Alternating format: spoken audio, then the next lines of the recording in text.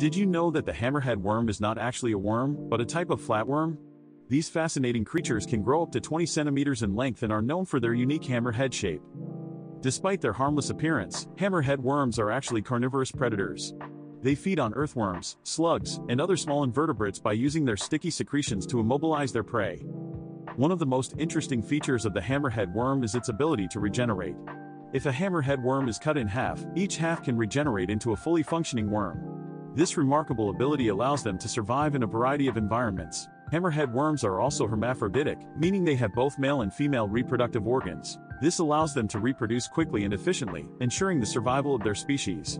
Despite their unique characteristics, hammerhead worms are often considered invasive pests in many parts of the world. They can have a significant impact on local ecosystems by preying on native species and disrupting the natural balance. Overall, studying hammerhead worms provides valuable insights into the diversity and complexity of the natural world.